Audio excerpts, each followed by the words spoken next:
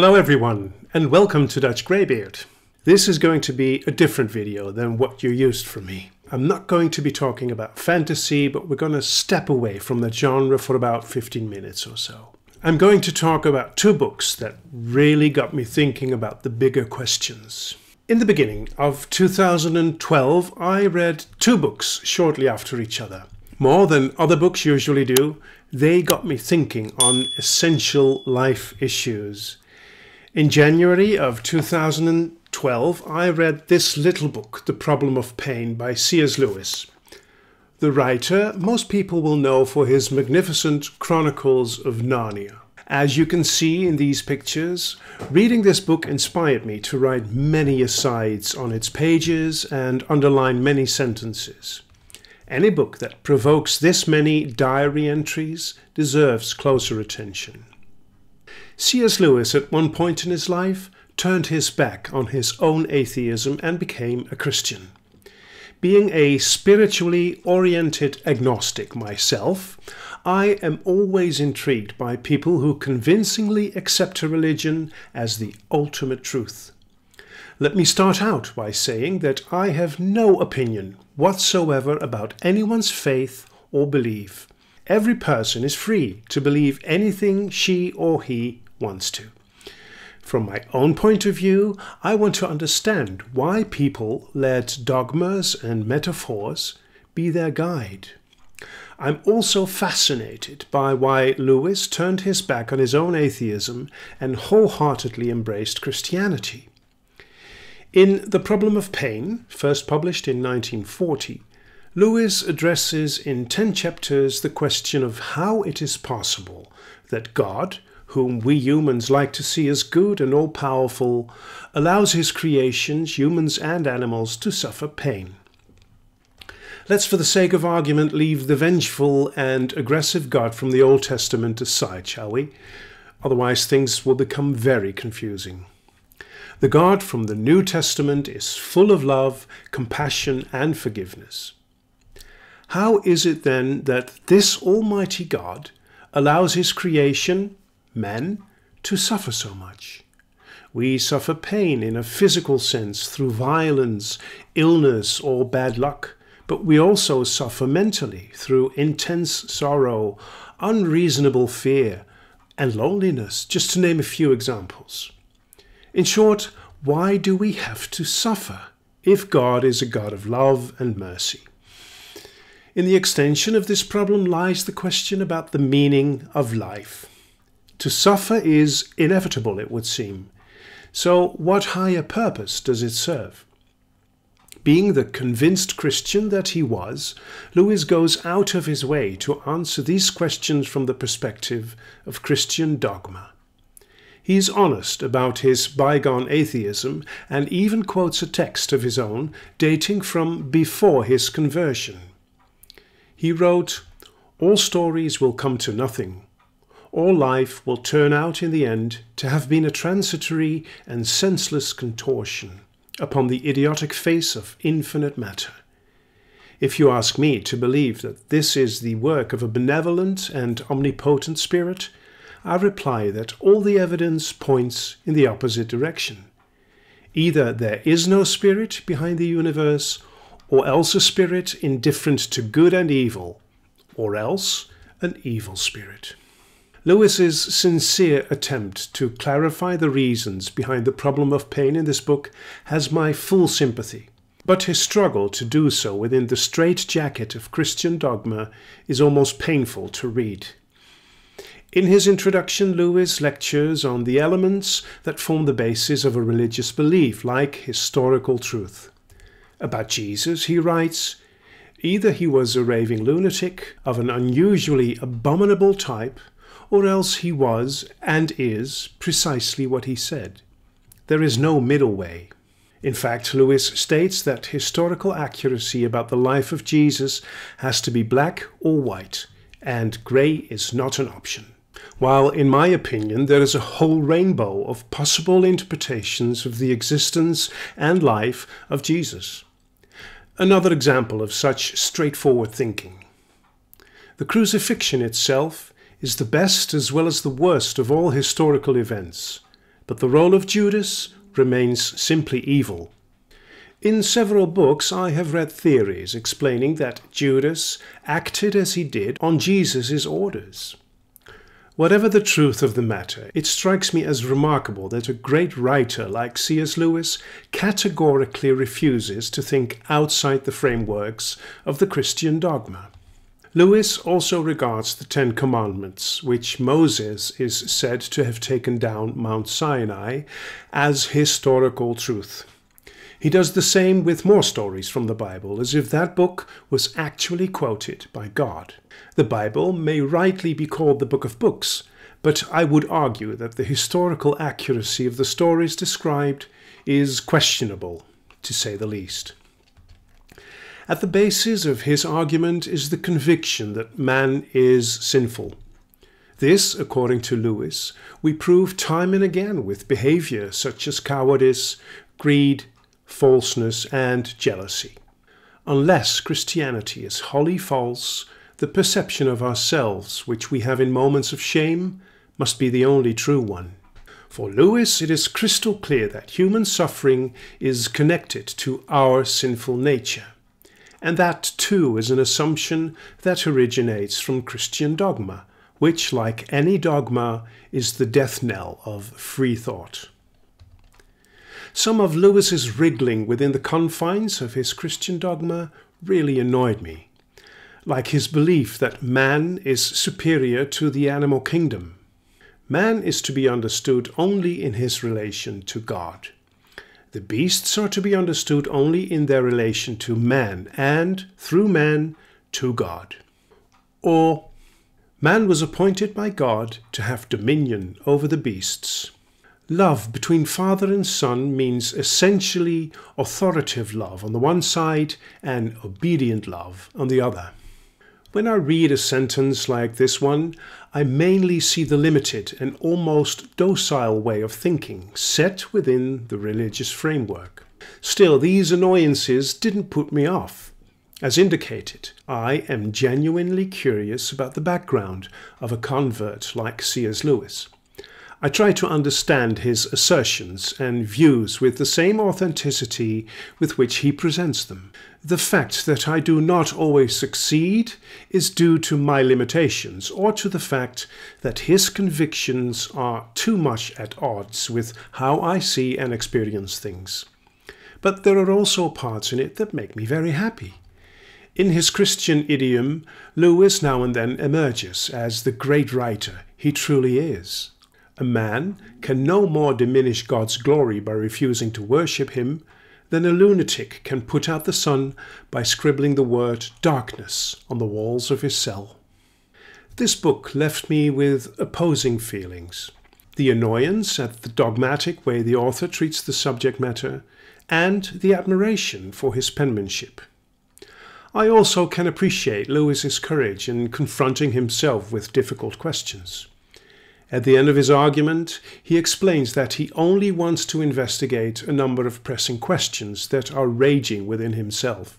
He actually applauds the fact that each individual has a different image of God. He expresses this in the following poetic way: if all experienced God in the same way and returned him an identical worship, the song of the church triumphant would have no symphony. It would be like an orchestra in which all the instruments played the same note. Now, that's profound and beautiful. For me, C.S. Lewis has not clarified the problem of pain. Pain as catharsis or purification sounds acceptable to me, like lessons learned in humility, charity, or whatever. Although I'm quite sure that people experience pain without this catharsis at the end. For instance, people who slowly waste away as a result of a debilitating disease. In his book Winter Journal, Paul Auster describes the dying process of his grandmother on his mother's side. The disease that eventually killed her is known as ALS, amyotrophic lateral sclerosis. It is a gruesome disease in which your body bit by bit paralyzes. In the final stage, the respiratory muscles are also affected, and the patient slowly suffocates. Auster describes the horrible torture of his grandmother, who eventually also lost her mind. It's not easy to see any purification in this. It looks like someone suffers an indescribable amount of pain without any time left for purification, unless we accept the idea that death is not the end. Reincarnation could solve this problem of pain. For myself, I have to say that I simply do not know if reincarnation is real. I suppose my human brain power is too limited to grasp this unworldly concept. There is nothing that I can remember of past lives, nor is my earthly way of thinking capable of accepting any kind of proof. Nevertheless, it greatly interests me, and I'm open to it. Although it may just as well be that after we breathe our last, there is nothing at all. One of the books that truly got me thinking about a continuation of our consciousness after life is There is a River by Thomas Sugrue. It is not so much the book itself, but the fact that it introduced me to Edgar Cayce, as you can see on the cover. The title actually is There is a River, but you might think the title would be The Story of Edgar Cayce. Edgar Cayce was a remarkable American medium. Up until that point, I had never heard of him, and I was skeptic, because I take spectacular stories about seers, mediums, or clairvoyants with a wheelbarrow of salt. Upon a strong recommendation by a friend, I read this book shortly after The Problem of Pain. The book was published in 1942, almost 3 years before Cayce's death, and it tells us his biography. The writer, Thomas Sugrue, received almost 80 so-called readings from Cayce. Edgar Cayce lived from 1877 to 1945. He was the son of a farmer. He grew up to be extremely religious, reading the Bible from the age of 10 at least once a year. At the age of 21, a respiratory infection made him lose his voice. An artist and hypnotist offered to cure him by hypnosis. During the hypnosis, his voice was immediately restored, but as soon as he came out of the hypnosis, the infection struck again. Somebody suggested that Cayce describe his ailment himself during the hypnosis. In his normal voice, to everyone's surprise, he did just that. In medical terms, he described in minute detail what was wrong with him, and he gave an instant solution to cure it. And indeed, after the hypnosis, he was completely cured of his infection. That's how his special gift came to light for the first time. Afterwards, Cayce could not remember any of the words he had spoken during the hypnosis. But he thought nothing more of it and was not all too eager to pursue it. A friend wanted to see if Cayce could also diagnose other people under hypnosis. When persuaded to do this, the sleeping Cayce told the subject, who suffered from stomach aches, in detail what was wrong with him. After following the suggested treatment, his stomach complaints had almost disappeared within 3 weeks. Edgar Cayce himself found all of it dubious and wanted to stop. His desire to be a disciple of Christ, helping people, and his friends persuaded him to set aside his doubts. And so began the new life of Edgar Cayce, who would give no fewer than 14,306 so-called readings from 1898 until his death in 1945. Cayce was extremely frightened of saying something during his trances that could aggravate people's illnesses. He had, after all, no medical training whatsoever. He also regarded every reading purely as an experiment and refused to accept any money for it. Every of his medical readings were given in correct and technical terms of anatomy and physiology, and without exception his diagnoses were correct and his treatments all had positive effects. Nevertheless, Cayce fell into a deep crisis. He was afraid that he was possessed by the devil. It took a lot of time and a lot of convincing before he finally could see that what he was doing was good. The fact that his readings saved a number of patients from certain death must have contributed to this. Until 1929, Cayce refused to be paid for his readings. In that year, the Cayce Hospital was founded in Virginia Beach. The hospital was funded by a wealthy and grateful recipient of readings. Cayce was subsequently affiliated with that hospital as a professional seer. But before that, Cayce earned his money as a photographer. There was always a lack of money in the Cayce household, but his attitude towards his gift remained fundamentally unbusinesslike. When, for instance, he had to make a long journey to help someone, he only asked for the travel expenses. After 20 years of medical readings, someone asked him if he could also answer the question of what happens to a person after death. Cayce had no idea. He had never asked himself such questions because he simply believed in the Christian afterlife, with hosts of angels and the whole shebang. And so, from 1923 onwards, the so-called life readings began, of which he gave a total of approximately 2,500. A consistent picture of reincarnation emerged from these readings. He even named his own previous lives and also exactly which previous experiences had led to the kind of life he was now experiencing. This new turn plunged the deeply religious Cayce again into a serious crisis.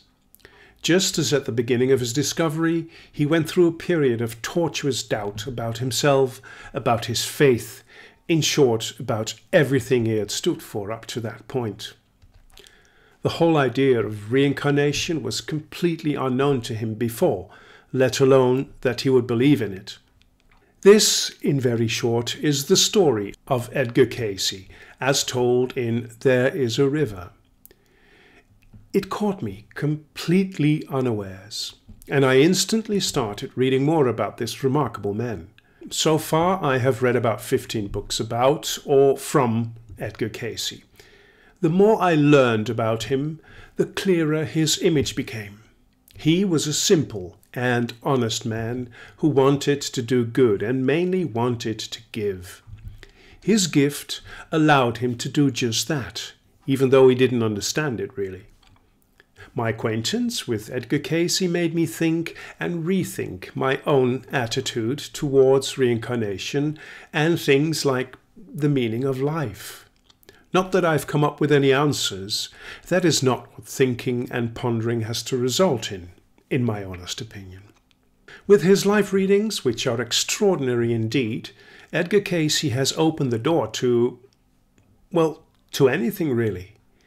The thought of being born again and again with the soul evolving is not preposterous anymore to me. As always, I'm still left with many questions. What is that, a soul that is perfect? And who decides such things? And on what grounds? When did it all begin? And if there is indeed a beginning and end point, what was before and what is after? Whatever the truth may be, we will no doubt find out. But with the advent of reincarnation as a serious consideration in my thinking, I have come considerably closer to a solution regarding the problem of pain. In her impressively good book, Many Mansions, Gina Cerminara describes theories about karma and reincarnation.